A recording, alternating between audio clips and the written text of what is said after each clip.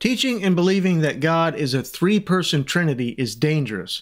We're going to see how the false teaching of the Trinity can prevent those who believe it from having Eonian life. Trinitarians are constantly accusing non-Trinitarians of not understanding what the Trinity is or how it or he operates. Should I call the Trinity it or he? It. Hey! Let's see how two leading Trinitarians describe their beloved three-person God. This statement on the three-person God is from CARM, which is the Christian Apologetics and Research Ministry. Matt Slick is their top dog, and he wrote this statement on the Trinity. The Trinity is one God in three distinct, simultaneous, eternal persons, the Father, the Son, and the Holy Spirit. This is monotheism. However, the Father is not the same person as the Son is not the same person as the Holy Spirit, and the Holy Spirit is not the same person as Father. They are not three gods nor three beings. They are three distinct persons, yet they are all the one God, divine simplicity. Each has a will, can speak, can love, etc., which are demonstrations of personhood. They are in absolute perfect harmony, consisting of one substance, ontological trinity. They are co-eternal, co-equal, and co-powerful. If any one of the three were removed, there would be no God. Oh my God! Clear as mud, huh? Keep in mind these parts of the statement as we proceed. They are not three gods nor three beings, they are three distinct persons, yet they are all the one God. And if any one of the three were removed, there would be no God. These are foundational beliefs of Trinitarianism. This quote is from the writing of Sam Shamoun, one of the most popular and outspoken defenders of the false three-person God. From its inception, the Church has always affirmed a belief in the fact that there is only one true God, and that this one God is an infinite, tri-personal being. Based on the inspired biblical record, the Church has both defended and declared its belief that the God of Holy Scripture eternally exists as three distinct yet inseparable persons or centers of consciousness, namely the Father, the Son, and the Holy Spirit. Please keep these parts of Shamoun's statement in your mind as we proceed. There is only one true God, and that this one God is an infinite tri-personal being, and the God of the Holy Scripture eternally exists as three distinct yet inseparable persons. Trinitarians have to keep up the facade that they are monotheists, meaning they have only one God.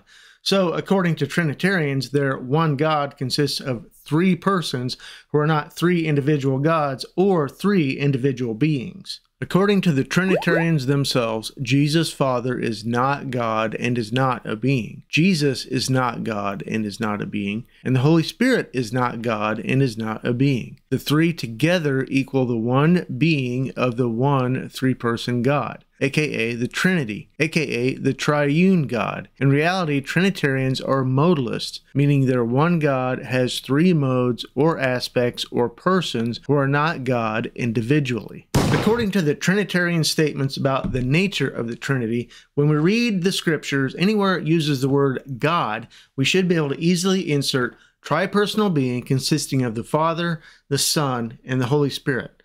Let's try that in some verses and see how that goes for the Trinitarians. 1 Corinthians 8:6 from the Concordant Literal New Testament. Nevertheless, for us there is one God, the Father, out of whom all is. Notice Paul is clear. For us, there is one God, the Father. The Father is the one God. This contradicts Trinitarianism, which states the Father is not God by himself, and they say the one God consists of the three persons, the Father, the Son, and the Holy Spirit. Now, the Trinitarianized version of this verse. Nevertheless, for us, there is one tri-personal being consisting of the Father, the Son, and the Holy Spirit, the Father, out of whom all is. The Trinitarian version of this verse is a mess, a very messy mess. It equates the Father with the Trinity, which contradicts Trinitarianism. But this is what you get with bad teaching. Stay away from bad teaching. In this verse, Jesus is speaking to his Father.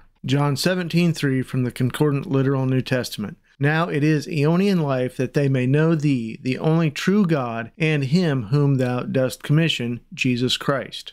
Jesus addresses his Father as God, the only true God. Remember, according to Trinitarians, the Father is not God. Are you going to believe Matt Slick or Jesus? Let's see the Trinitarian version of this verse. Now it is Eonian life that they may know thee, the only true tripersonal being, consisting of the Father, the Son, and the Holy Spirit, and him whom thou dost commission, Jesus Christ. This would make Jesus Father, the tripersonal being consisting of the Father, the Son, and the Holy Spirit. That's messy. And is Jesus talking to himself, since he is one of the three inseparable persons in the three-person God? Saying God is the Trinity makes a mess of the interactions between the Father and the Son. Paul opened most of his letters with greetings similar to this. Romans 1:7, grace to you and peace from God our Father and the Lord Jesus Christ. If God is indeed the three-person God, then this statement from Paul would make the triune God our Father, thus erasing that distinction from the one who separately is called the Father, by us and by Jesus.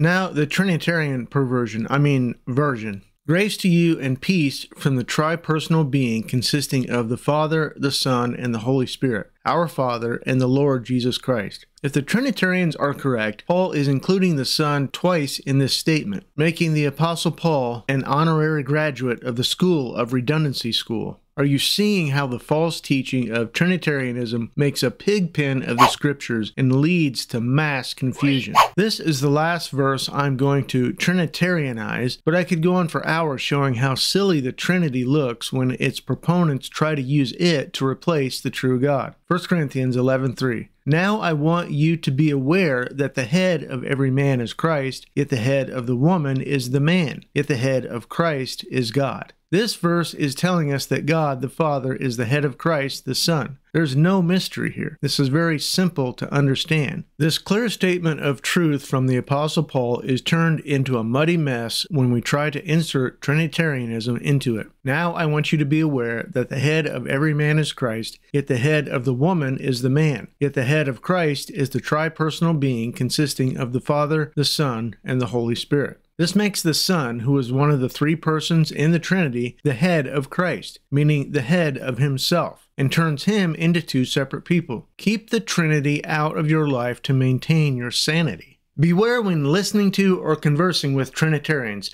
They will go against their own stated doctrine, which states the Father, the Son, and the Holy Spirit are not three gods. They contradict themselves when they freely call the Father God, and call the Son God, and call the Holy Spirit God, in addition to calling the three-person being, the Trinity, God. That's four gods. That's not monotheism, which is the belief in and worship of one God. That's polytheism, which is the belief in or worship of more than one God. But the Scriptures frequently call Jesus Father God, revealing that he, by himself, is a God. And Jesus by himself is also called God in the Scriptures, revealing that he by himself is a God. Paul told us to have a pattern of sound words. Trinitarians ignore Paul and do not have a pattern of sound words when it comes to their abuse of the word God. Sam Shamoun wrote, "The God of the Holy Scripture eternally exists as three distinct yet inseparable persons or centers of consciousness, namely the Father, the Son, and the Holy Spirit." And Matt Slick wrote, "If any one of the three were removed, there would be no God." But what if something bad happened to one person of the Trinity? Say, for example, what if one of the persons of the Trinity died?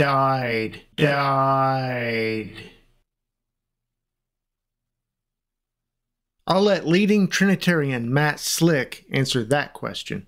The nature and essence of God's divine nature as being Trinitarian, Jesus cannot be separated from God the Father.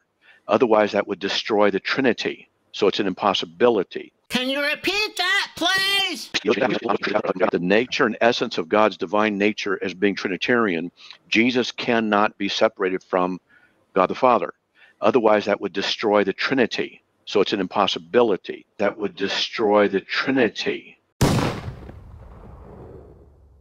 The Trinitarians have a problem, a big one, because something bad did happen to one of the persons of their three-person God. The Son of God died, and the Trinity was down a man, so the Trinity did not exist for 3 days. So if Trinitarianism is true, God did not exist for 3 days. That's a super massive problem, since the creator and sustainer of all things was destroyed for 3 days. How do the Trinitarians fix this massive problem for their bad teaching?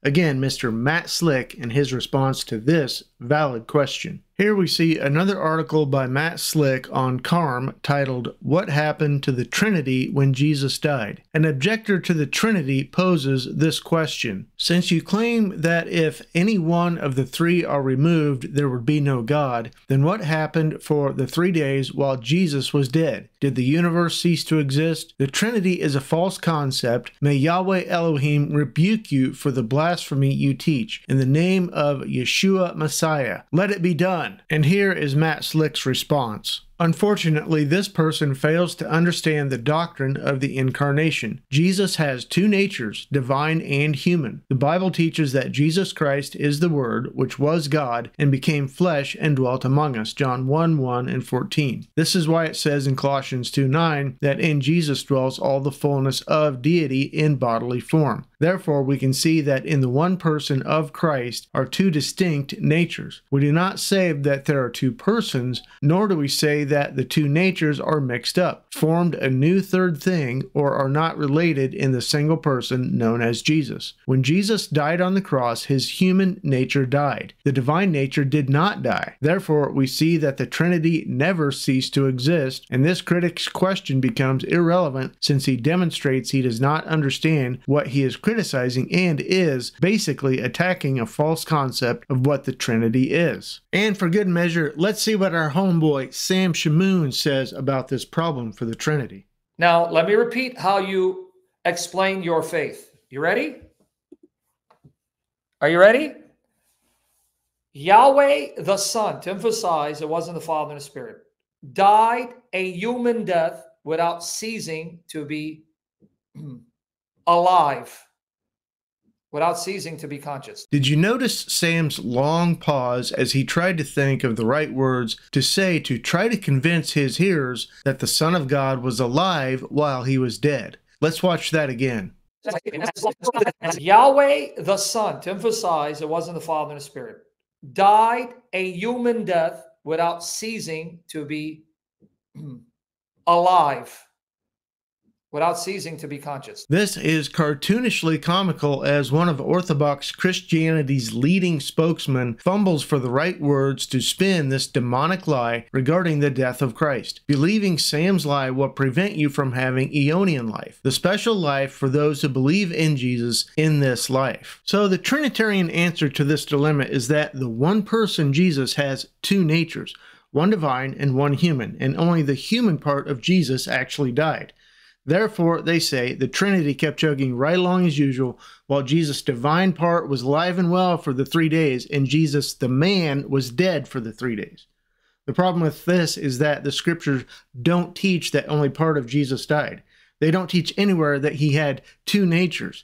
They teach that he died, as he himself told us. Revelation 1:17 through 18. And when I, John, perceived him, the risen, glorified Christ, I fall at his feet as dead. And he places his right hand on me, saying, Do not fear, I am the first and the last, and the living one. And I became dead, and lo, living am I for the eons of the eons. Amen. And I have the keys of death and of the unseen. This is the resurrected and glorified Christ speaking to the Apostle John. He is the first and the last and the living one, which are both titles which reveal the divinity or godlikeness of Christ, which is not separate from his humanity, but encompasses it. He is one great being with one great nature. Please don't expand his divinity or godlikeness to being 1/3 of the mythical Trinity in a co-eternal, co-equal, and co-powerful state with his Father, who is, by himself, the only deity. The Trinitarians say the titles the first and the last and the living one reveal the Son's divinity and deity.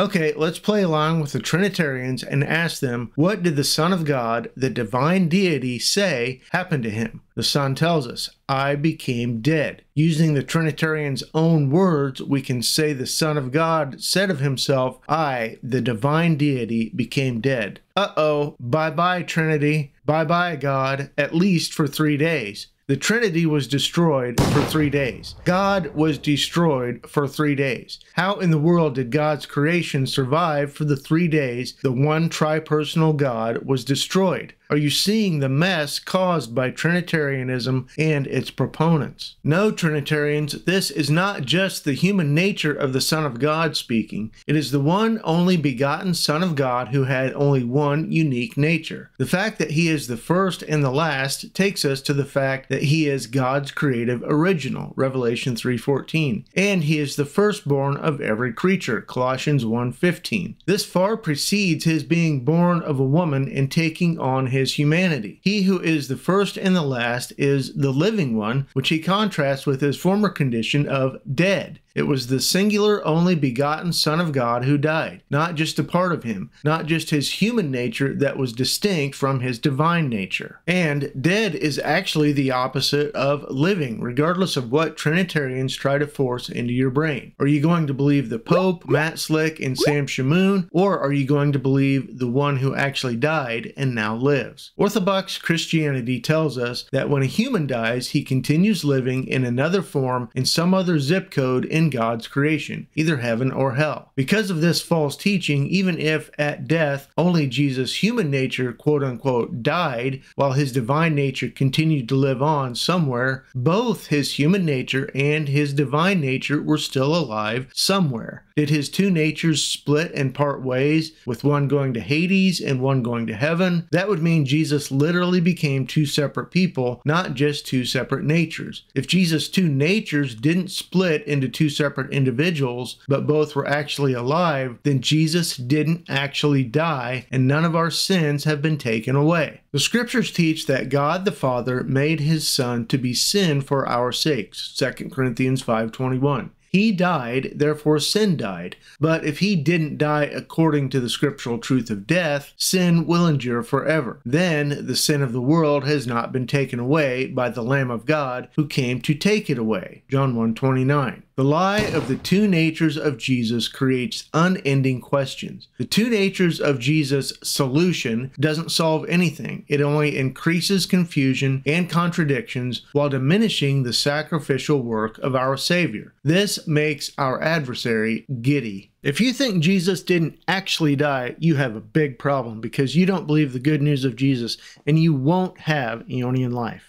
1 Corinthians 15:1-4. Now I am making known to you, brethren, the evangel, or the good news, which I bring to you, which also you accepted, in which also you stand, through which also you are saved, if you are retaining what I said in bringing the evangel to you, outside and except you believe feignedly. For I give over to you among the first what also I accepted, that Christ died for our sins according to the Scriptures, and that he was entombed, and that he has been roused the third day according to the Scriptures. Paul is reminding the Corinthians the good news they heard and the good news they accepted and stand in. It's the good news through which they are saved unless their belief is feigned. Then Paul reminds them of the foundational facts of God's and Christ's work which they accepted. 1. Christ died for our sins. 2. He was entombed. 3. He has been roused the third day. These three foundational facts are non-negotiable and are a package deal. You must believe all of them or you are not a true believer. I've known people who believe Christ died for their sins but don't believe he was roused the third day. Those people are not believers, therefore they miss out on the salvation of those who believe in this life. That salvation is for Eonian life. Please watch my previous video regarding Eonian life, eternal life, and everlasting life. And notice all of these foundational facts are according according to the Scriptures. Because of widespread false Trinitarian teaching regarding the non-death death of Christ, I'm going to split these three foundational facts into four foundational facts. 1. Christ died. 2. Christ died for our sins. 3. He was entombed. 4. He has been roused the third day. And these four facts are according to the Scriptures, and they continue to be a package deal. You must believe all of these facts to be a true believer. Because Trinitarians deny the first fact, Christ died, they trip over it, therefore this disqualifies them from belief, thus they are not saved for Eonian life. They will have everlasting life at the consummation of the eons, but will miss out on Eonian life, which includes immortality and incorruption through the next 2 eons, which will be good eons. Trinitarians can't accept that Christ died according to the Scriptures because that would destroy the Trinity for the 3 days he was dead. That would mean the tri-personal God did not exist for 3 days, and that's just plain stupid. That's stupid to the nth degree. He died according to the Scriptures. So, what do the Scriptures teach us about death and the dead? Jesus, referring back to Exodus 3:6, taught us truth about death and resurrection using Abraham, Isaac, and Jacob as the examples in Luke 20. He told the Sadducees who did not believe in resurrection, "Now that the dead are rousing, even Moses divulges at the thorn bush, as he is terming the Lord, the God of Abraham, and the God of Isaac, and the God of Jacob. Now God is he not of the dead, but of the living, for all to him are living." The word God is from the Greek word theos, which means placer. God is not the placer of the dead, even the quote-unquote good guys who are dead like Abraham, Isaac, and Jacob. Even when Jesus was dead, his Father was not his God. He was not his placer, placing him here and there, because God placer is he not of the dead, but of the living. The dead, like Jesus, live only after resurrection, which is the theme of this passage in Luke 20. And this scriptural truth of death is verified in other scriptures which speak of death. The dead don't do anything and aren't being placed by God, the placer, as we see from Ecclesiastes 9. Ecclesiastes 9, verses 4 through 5 and verse 10, from the concordant version of the Old Testament. "Indeed, for anyone who is joined with all the living, there is trust. For it is better to be a living cur than a dead lion. For the living know that they shall die, but the dead know nothing whatsoever. There is no further reward for them. Indeed, remembrance of them is forgotten." Verse 10, "All that your hand finds to do, do it with your vigor, for there is no doing or devising or knowledge or wisdom in the unseen where you are going." Notice that living is better than being dead, even if the living one is a dog and the dead one is a lion, including the lion of the tribe of Judah, the Son of God himself. Death is bad. It is not a friend that ushers people into the presence of God the moment they die. Death is an enemy. The dead know nothing whatsoever. There is no doing or devising or knowledge or wisdom in the unseen where you are going. And guess where Jesus went when he died? That's right, according to Acts 2:31, he went to the unseen, also known as Hades in the Greek and Sheol in the Hebrew. Psalm 6:5, "For in death there is no remembrance of you, in the unseen who shall acclaim you?" David, the writer of this psalm, like his son Solomon, the writer of Ecclesiastes, knew the truth of death. He knew it was not good and would not be good even for him, one of the good guys. He liked remembering his God, and he liked acclaiming his God. Neither of those would happen if he died. The same was true for the Son of God. He died. Jesus was so dead that he needed his Father to save him out of death. Hebrews 5:7, "Jesus, in the days of his flesh, offering both petitions and supplications with strong clamor and tears to him who is able to save him out of death, being hearkened to also for his piety." If the divine part of Jesus was going to still be alive while the man part of Jesus was dead, why did he pray to his Father, the one who is able to save him out of death? Couldn't the divine Jesus save the dead man Jesus out of death? Apparently not. The false teaching of the Trinity strikes again, making a confusing mess out of what actually happened to the Son of God. Simply put, Jesus died, and his Father saved him out of death 3 days later. It's not complicated unless you are trying to slip a terrible false demonic doctrine like the Trinity into God's scriptures. God, Jesus' Father, who is the only true God and the only deity, was alive and well while his Son was dead for 3 days. The Trinitarian God was not destroyed for 3 days while Jesus was dead because the Trinitarian God is a myth. God the Father is more than able to run his creation without his Son.